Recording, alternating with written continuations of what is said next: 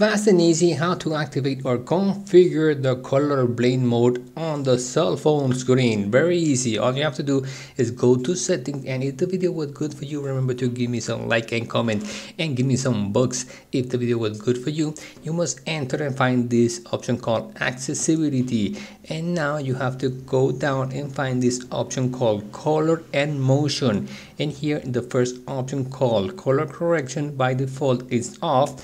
And here you're going to first select what is your problem: red green, blue yellow, grayscale. And if you activate it, and this moment is in grayscale, this is the color that your phone is going to take. And if you select this other option, this is the option that you're going to see, and you deactivate it, you return to normal. Remember to subscribe, comment, and give me some bucks if the video was good for you. Thank you.